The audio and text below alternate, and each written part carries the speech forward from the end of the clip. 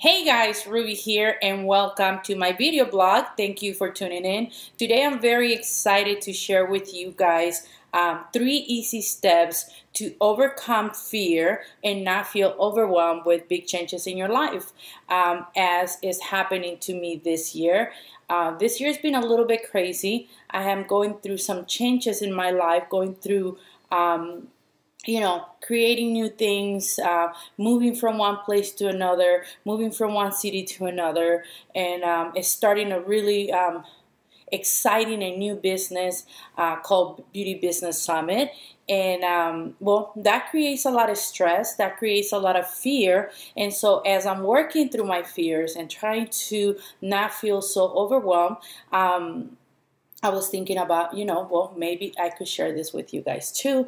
And hopefully this will help you guys if you guys are going through a big change in your life and you're scared and you feel overwhelmed and maybe feel like you can't handle this. Hopefully these 3 steps will help you overcome that, and it will help you create peace of mind as you're going through these changes. Okay, so the first thing I'm working on this week that is helping me overcome my fear and not feel so overwhelmed is actually creating an inventory. Yes, an inventory about my life, an inventory about my business, an inventory of everything that is going on.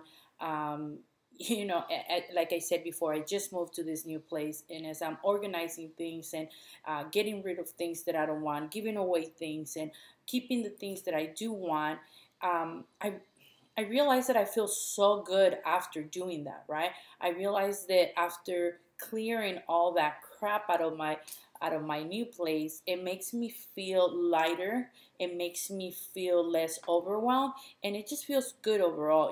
And so I decided to apply that into my personal life too, and my business. And so I created an inventory of everything that I don't want in my life.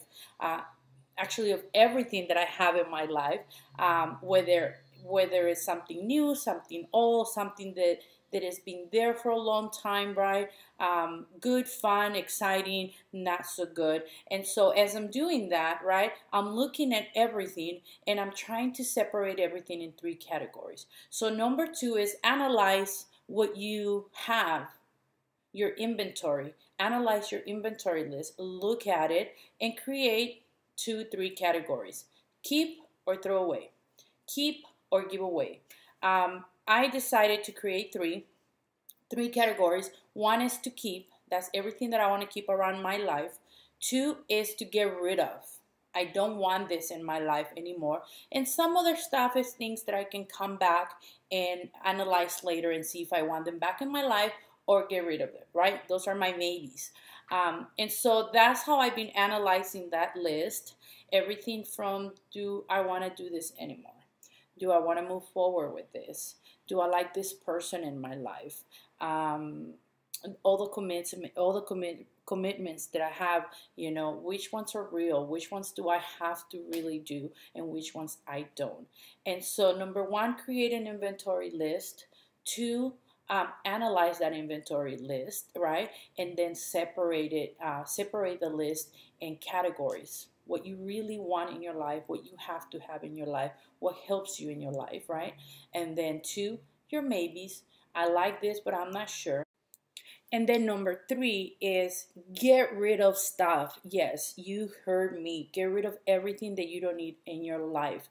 And that means including people that you might not want in your life. As you're doing this inventory and you're analyzing everything, don't forget to add the people that takes from you, that takes energy from you, that takes the passion for you. People that are not supportive, people that don't care for what you're doing. You have some of those in your life. I know I do for sure. So whether it's something that you're doing, a commitment that you have, or a friend that is not helping you, make sure if you're doing this process that you get rid of everything that you know for sure you don't want in your life. So again, inventory. Analyze your inventory by separating them with what you want in your life, with what is a maybe you come back in the future to figure out if you still want them in your life, and then you don't want this in your life. Okay, once you do that and you start taking action and getting rid of everything that you don't want in your life is going to feel uncluttered. You're going to feel better about what you're doing.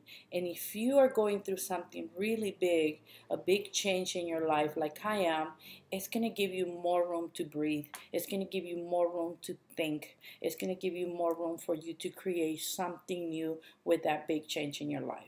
So hopefully this helps you as much as it's helping me. And if it does and you try it, don't forget to share that with me in social media or just leave it here on this video, and I will be more than happy to respond back and to take your feedback and hopefully do more blogs about it. Okay, so let me know how you like it, and if you do like this video, don't forget to like it and share it on social media. I'll talk to you guys soon.